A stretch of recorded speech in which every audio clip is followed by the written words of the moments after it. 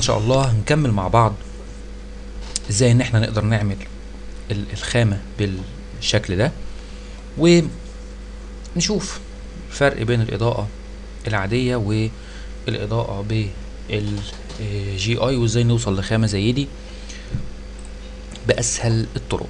طيب تعالوا نشيل الكلام ده كله عشان نرجع زي ما كنا. طبعا ده الوضع الافتراضي اللي انتهى عليه الجزء اللي فات. ممكن في بس حاجة ان انا عايز اروح للريكتانجل ده وارفع الهايت بتاع، انا عايز ارفعه مش عايز اقلله. ارفع الهايت بتاعه شوية، طبعا مش شوية كتير عشان اراعي ان انا كنت داخل بالكاميرا من وسط الاتنين. تمام، فاعتقد ان احنا هنقلل سنة بالشكل ده كده عشان ابقى داخل بين العمودين بشكل مظبوط. دي كده بدأت تظهر عندي، يبقى انا لازم ان انا هاجي كي فريم للكاميرا وازق الكاميرا كده عندي بالمنظر ده، واحط لها كي فريم تمام بالمنظر ده كده.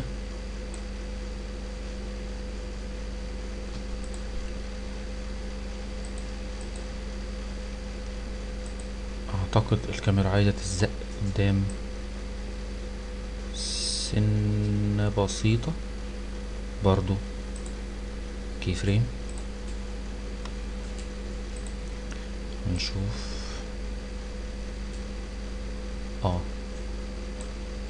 دخل برضو فوق جوه،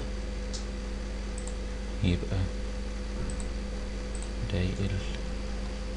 انا عايز اوصل عندنا برضو الحتة دي، يبقى ده اللي هو سنتي، يعني الكلام كله في سنتيمترز، يعني برضو عشان نضمن ان احنا مظبوط كده. احنا مظبوط. لو رجعنا كده وجينا نعمل تيست ريندر، المفروض الاقي الريندر سليم. طبعا الريندر مش سليم لان انا مفعل الجي اي. ريندر كده بقى كده تمام. نشوف بقى هنعمل الخامة ازاي ونعمل اضاءة ازاي. دبل كليك عشان نعمل خامة جديدة ونسميها سترايبس. دبل كليك، نروح للكالر على حسب ما احنا عايزين. اعتقد ان احنا في الديزاين الاولاني عملنا ازرق، انا عايز اعمل ده برتقاني. نيجي بعد كده في يفضل هو الكالر ده كويس، لكن انا بحب احط في تكتشر، يعني بقدر اتحكم في البلندنج مود يعني بطريقه احسن. انا عايز ممكن اخلي ده احمر، حتى ممكن اجي هنا واحط كالر واخلي الكالر ده واخد اللون البرتقاني. ممكن بقى ميزته ان هو بالبلند مودز بيخليني اتحكم في اللون. بعد كده اروح لريفليكشن، طبعا نقلل الريفليكشن حبتين، مش عايز ريفليكشن عالي قوي كده. حلو. طب لغايه كده ايه رايكم نشوف؟ تعالوا نشوف. هسحب دي احطها على السويت نيربس او على الكلونر ايا كان، وهروح افعل الجي اي. انا مش هشتغل باي اضاءه، انا هشتغل بالاضاءه الافتراضيه. هفعل الجي اي وبعد كده اعمل ريندر ونشوف.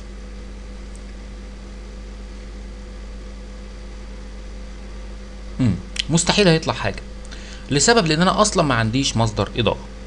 هروح انزل سكاي بسرعه كده، اروح لويندو كونتنت براوزر واسحب خامه الاستوديو احطها على السكاي.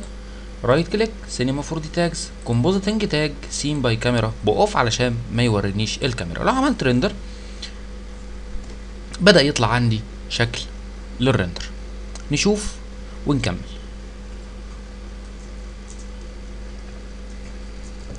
كده اعتقد ان هي كويسه، لكن عايز اعمل لها بوستنج بقى. الريفليكشن كويس لكن الاضاءه مش ولا بد. عندك حلين لموضوع الاضاءه ده، يا تشتغل بالاضاءه العاديه مع الجلوبال illumination، يا اما تشتغل على خامه اللومينانس بتاعه البتاع ده او السترايبس دي. تعالوا نعمل كده ونشوف. لو احنا جينا هنا المفروض دي تبقى ضلمه جدا، لو انا عملت كده اشوف هل هي مقبوله كويسه، وعلى اساسها نحدد ان كنا هنشتغل باللومينانس او ان كنا هنشتغل بالاضاءه العاديه. والله اعتقادي انها تنفع الاتنين. طيب تعالوا نشتغل باللومينانس وبالمره نعمل بوستنج للخامه. دبل كليك، هروح لللومينانس. لو انا عملت لومينانس بالمنظر طبعا باظت، لكن هلحقها على طول من تكتشر، ومن تكتشر احط جرادينت، اخش في جرادينت طبعا اخليه في بحيث يبقى من فوق لتحت، اخليه بالشكل ده كده. طبعا يعني فرق، بصوا كده لو انا وريتكم هنا لو شلت لومينانس تمام في فرق كبير بين الاتنين. دبل كليك واخلي ده وليكن واخد درجة غامقة، واخلي ده وليكن واخد درجة برضو بالشكل ده كده. لو رحنا نشوف الوضع هنشوفه عامل ازاي ونرجع نكمل.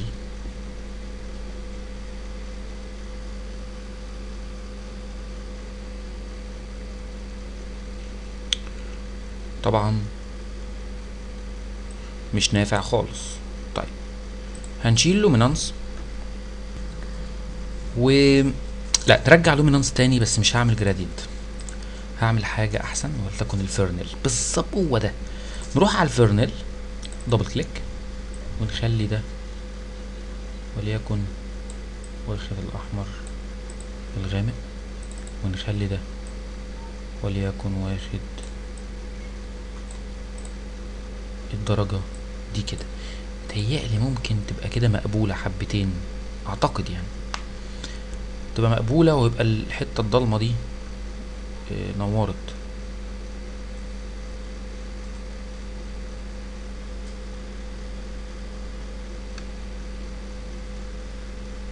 طب لو طلعنا بره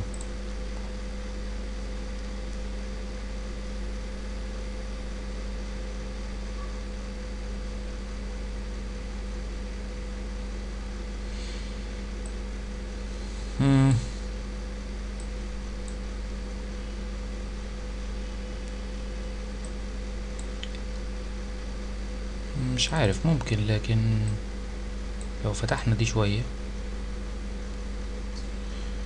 وجينا في الريفليكشن زودناه حبة وجينا عملنا ريندر،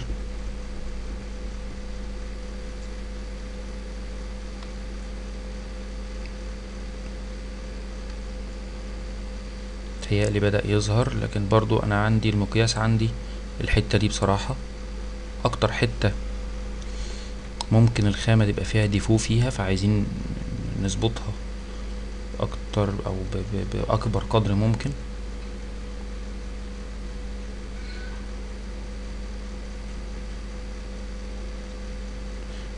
طيب هل لو احنا رحنا للجي اي وعملنا ده بواحد لان كان عالي شوية وعملناه كيو ام سي وجينا نعمل ريندر نشوف، ممكن يكون الجي اي كان رافع الاضاءة العامة شوية.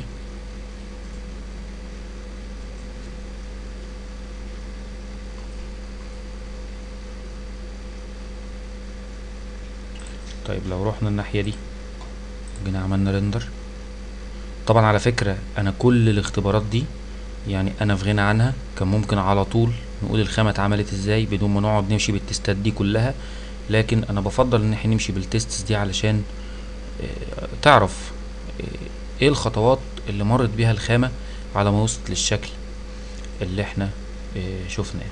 طيب لو احنا خدنا الكالر تمام وخلينا الكالر ده عادي ابيض، والكلر ده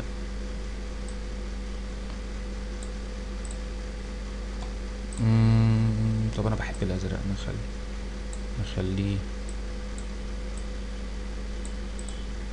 نخليه ازرق. واللومينانس نفس مش عارف اللومينانس ايه اللي قلبها القلبه دي، ما علينا.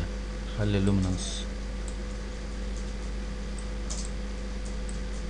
اللومينانس كده مثلا، ونخلي ده كده مثلا. مظبوط. طيب لو عملنا ريندر،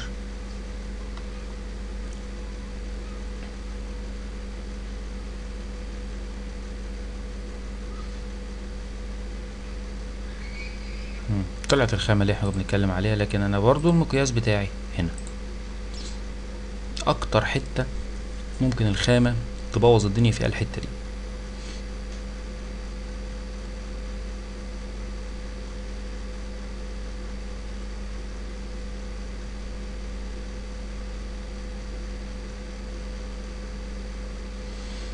هو انا بيتهيألي الريفليكشن عايز يترفع شوية، بيتهيألي كده. ريندر تاني، بيتهيألي ان الريفليكشن كان عايز يترفع حبتين.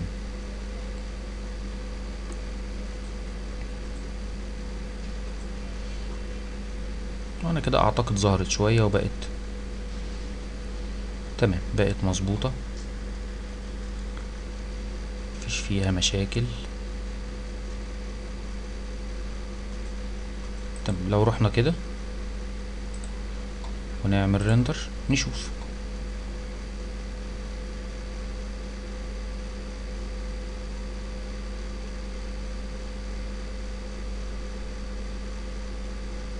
كده ما عندناش اي مشكلة في الخامة خالص. طيب بعد كده اللي انا عايز اتكلم عليه الفلير اللي احنا شفناه في البرومو. طبعا كان في فليرز، كان في فليرز جايه من قدام لورا، وكان في فلير في الحته دي، وكان في فلير بيعدي بين الاتنين دول. ف ده اللي انا عايز اعمله. اول حاجه هروح للماسك توب، هبدا اعمل تزامن لحركه الكاميرا، الحركه بالشكل ده كده. كل اللي انا عايز اعمله ان انا هروح اجيب اللايت، واخد اللايت ده احطه هنا بالشكل ده كده،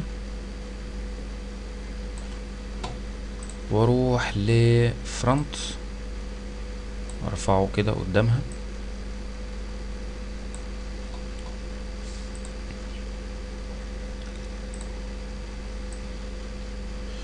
ماشي، وازقه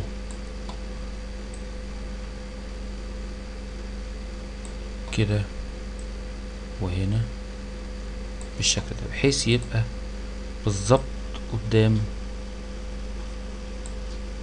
الكاميرا بالمنظر ده كده.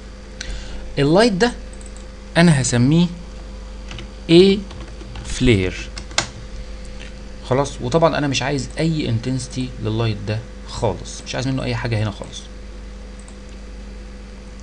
كل اللي انا عايزه من اللايت ده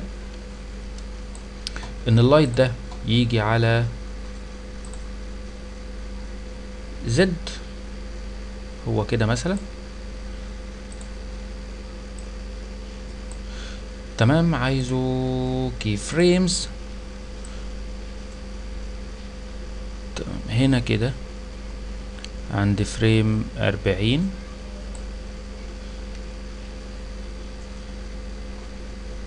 تمام. يكون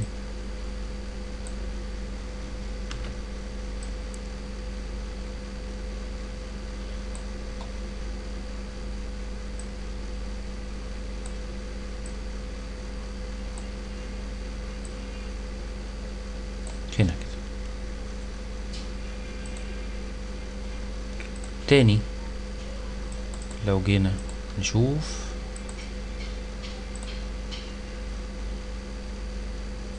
هنلاقيه سريع حبتين. كده ابقى انا ضمنت ان هو قدامها بالمنظر ده كده. طب كده دي اول لايت.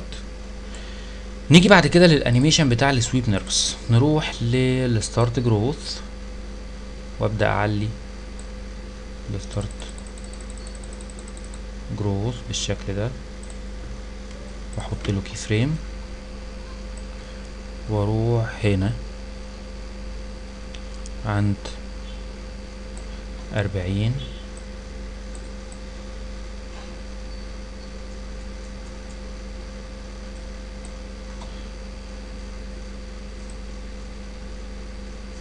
خليها عند 60،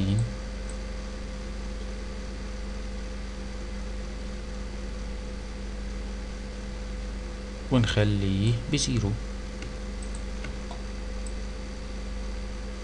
يبقى انا لو عملت كده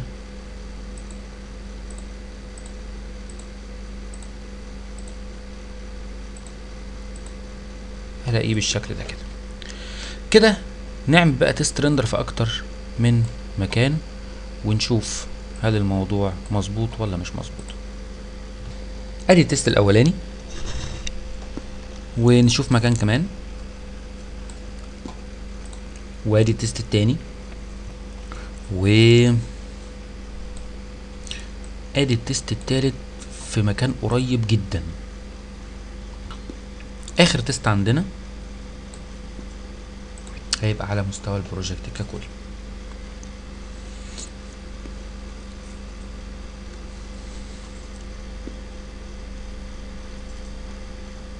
تمام. طبعا في بقى حاجة برضو عشان نعمل لها انيميشن. احنا عندنا ده اعتقد ان هو بينتهي هنا بالشكل ده كده. لو احنا فرضنا ان ده عند الفريم 60، ده انتهى عند 60. لو انا خدت السبلاين ده وعملت منه دوبليكيت وخدت السبلاين ده بره ورحت للموديل مود ورفعت السبلاين ده هنا بحيث يبقى فوق الصف ده، هروح لللايت دبل كليك واسميه بي لايت. البي لايت رايت كليك سينما 4 دي تاجز الاين تو سبلاين، واخد له سبلاين انزله هنا بالشكل ده. يبقى انا عملت لايت بالمنظر ده كده. كل بقى الفكرة ان انا عايز اخد السبلاين ده واخده كده وكده. هي مسألة الظبط بتاعه دي بقى اللي مشكلة. زقه جوه شوية كده بس كده. طيب ايه اللي انا عايز اعمله؟ اللي انا عايز اعمله ان انا عايز اروح للاخ ده واقول له 0 واحط له كي فريم وامشي كده لغاية ما الكاميرا تقف او لغاية فريم 140، واعلي الباشا ده انه يبقى هنا. تمام. يبقى انا لو عملت كده هلاقيه بالمنظر اللي احنا شايفينه ده. تمام. برضو البرايتنس او الانتنسيتي مش عايزه خالص. حلو قوي. يبقى بالمنظر ده انا عملت سين رقم 2. فاضل ان انا عاوز اعمل الفلير اللي في الخلفية هنا. كل اللي انا اعمله هقوم رايح برضو منزل لايت. اللايت ده هيبقى مكانه هنا كده. طبعا اترفع فوق تمام بالمنظر ده في الحتة دي مثلا. ويبقى هنا مثلا. بس ده مفيش فيه اي حاجة خالص غير انه هيبقى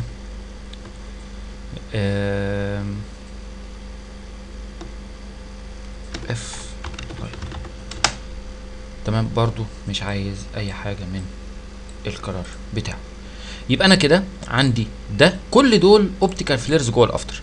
عشان الافتر ياخد باله منهم او يشوفهم، رايت كليك سينما فور تاجز واقول له اكسترنال كومبوزيتنج عشان يجي لي مكانه نال اوبجكت، معاه رايت كليك سينما فور تاجز اكسترنال كومبوزيتنج، رايت كليك اكسترنال كومبوزيتنج. كده اكون ضمنت ان دول هيبقوا موجودين معايا جوه الافتر كنال اوبجكتس في حاله الاحتياج ليهم. ده بالنسبه للرنر. في برضو حاجه كمان، ان انا عايز الكلونر ده معايا، رايت كليك سينما 4 دي تاجز كومبوزيتنج تاج اوبجكت بفر، واقول له اوبجكت بفر رقم 1، بحيث يبقى ده اوبجكت بفر رقم 1. كده لو احنا راجعنا السين بتاعنا هنلاقي الدنيا مظبوطه، مفيش فيها اي مشاكل نهائي. تمام. في بقى حاجه بسيطه، ان الكاميرا دي يعني انا عايزها لغايه الفريم رقم 200 مثلا. يعني لو حرك بس اجي امسك الكلونر حاجه كده، يعني مجرد سنس بس ان الكاميرا بتلف او بتتحرك بالمنظر ده. تمام. ده كده السين رقم 2. اخر حاجة هنعملها في المحاضرة او في الجزء اللي جاي ان شاء الله، اللي هو السين رقم 3، وهو الجزء الخاص بالتكست اللي هتبقى موجودة. وفي اخر جزء اللي هو الجزء الرابع هنتكلم على الكومبوزيتنج في الافتر افكتس. وعشان ناخد بالنا ان في باك جراوند هتبقى محطوطه في الافتر، هنعمل حاجه كويسه قوي. كل اللي هنعمله هنقوم حاطين اوبجكتس نال اوبجكت. الاوبجكت ده دوره هيعرفني بعد الباك جراوند في الافتر قد ايه. كل اللي انا هعمله بس ان انا احطه هنا كده، وده هسميه بي جي جايد، ورايت كليك واقول له اكسترنال كومبوزيتنج عشان يروح لي نال اوبجكت في الافتر. والسوليد اللي هحطها في الافتر او الصوره اللي هحطها في الافتر هحطها في البوزيشن بتاع الجايد ده. طبعا انا كنت ممكن اقول له صدرها لي سوليد مره واحده، لكن انا مش محتاج السوليد انها تروح لي في الافتر. كان معاكم مهندس احمد الرحمن رياض من GFX Academy.net، والسلام عليكم ورحمه الله تعالى وبركاته.